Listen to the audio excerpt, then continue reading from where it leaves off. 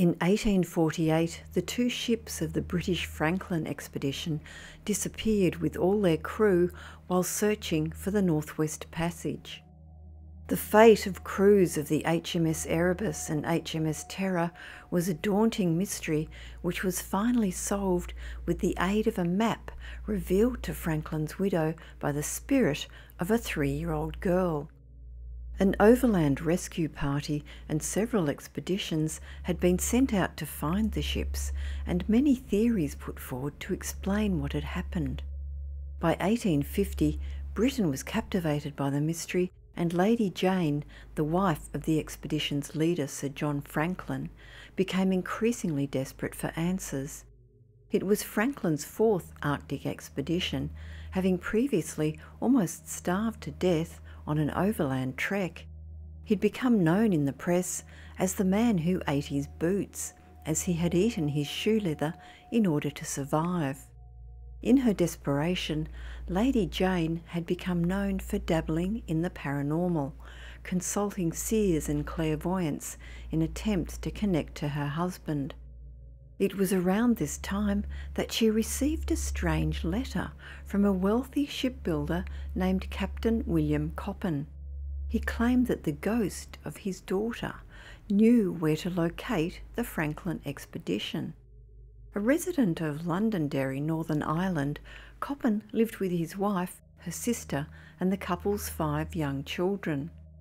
Coppin's 3-year-old daughter, Louisa, whom they called Wheezy for short, had passed away in May 1849 of gastric fever.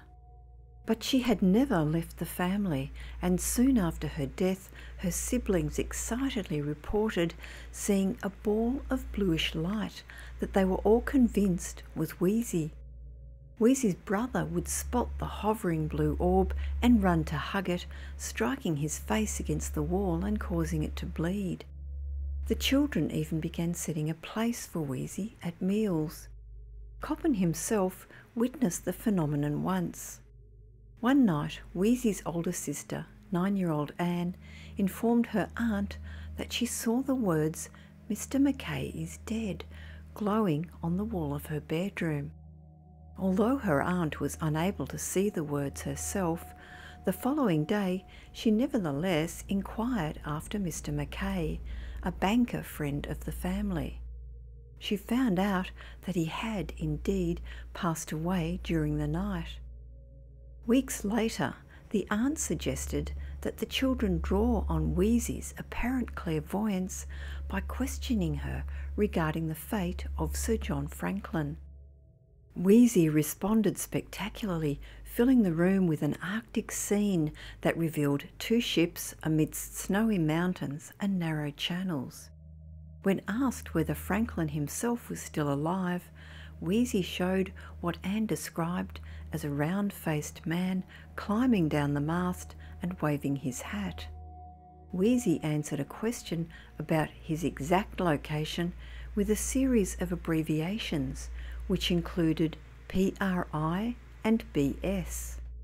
The spectral illuminations were only able to be seen by Anne, who copied them onto paper and showed them to her father when he returned from a trip.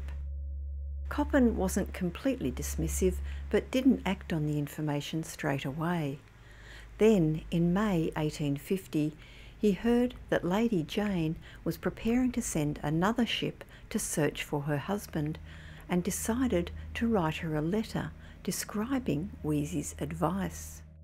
Coppin wrote to her that Wheezy's abbreviations had led him to believe that Sir John Franklin was in the Prince Regent Inlet off Barrow Strait. He encouraged Lady Jane to direct the commander of her search expedition to that area, and soon after met with her in person to confirm his advice. According to one account, a book written in 1889 by paranormal researcher J. Henry Skews, Wheezy's vision caused Lady Jane to point her expedition south towards Prince Regent Inlet rather than north as she had been planning. Reportedly, the Coppins repeated the same séance with Wheezy several times, resulting in her information producing an increasing stream of intelligible words, some referring to specific place names such as Point Victory and Victoria Channel. Coppen's conviction seemed to encourage Lady Jane, and she instructed him to share Wheezy's revelations with a select few influential figures about town. She was to see off multiple search expeditions in the hope that someone would return with news of her husband from beyond the inlet. The first expedition encountered the inlet frozen and couldn't get through, but returned to break the news in England that another expedition had discovered 3 graves on Beechy Island. This confirmed that the Terror and Erebus had spent at least part of the winter in Wellington Channel, suggesting that Franklin and his men had sailed on towards Prince Regent Inlet after stopping on the island. Captain William Kennedy, commander of Lady Jane's second mission, actually spent a few days with the Coppens in Londonderry and was said to have corroborated Wheezy's account, although not seeing her messages for himself. Although navigating through Prince Regent Inlet, his mission pivoted westward and returned empty-handed. In the meantime, a Hudson's Bay Company surveyor called John Ray was making some progress. In 1854, he had spoken with local Inuit people who reported encountering a few dozen white men on King William Island. Ray had even bought several English-made objects from the locals, including a plate bearing Sir John Franklin's name. Lady Jane subsequently focused on King William Island, financing an expedition in the late 1850s. In 1859, this trip finally uncovered a decisive clue as to the Franklin expedition's fate. A boat, skeletons, and a note which explained that Franklin had perished in June 1847. His crew had abandoned the ice-marooned ships in April 1848. Lady Jane was soon to validate that Wheezy's leads, as transcribed by Anne, had actually been correct. She testified in writing that the ghost's chart accurately represented the ships as travelling in a channel believed at the time to be inaccessible, but since found to have actually been navigable.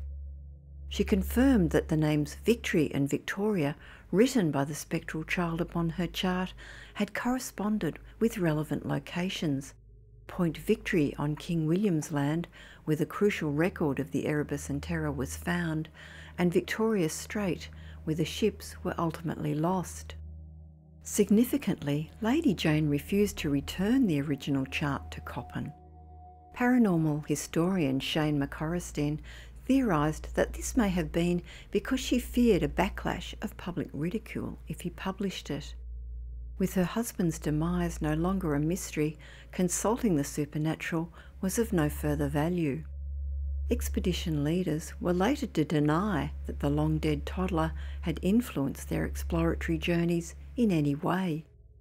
While the ghost of little Wheezy did not single-handedly solve the mystery of the missing Franklin expedition, the idea that Franklin had travelled south instead of north did result in important discoveries.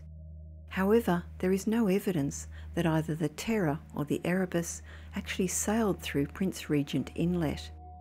When Wheezy imparted the vision of a robust Franklin waving his hat from the top of the mast, he had already been deceased for over 2 years. The ships themselves were located in 2014 and 2016 off the southwestern coast of King William Island, some distance from Prince Regent Inlet, and south of the island's Victory Point. Inuit people in the area still want Sir John Franklin's body located and returned to England. Inuit oral historian Louis Kamukak was instrumental in locating the sunken ships through piecing together stories he heard as a child. A female elder had told him of finding what he believed to be a butter knife and Royal Navy rifle shot at a young age.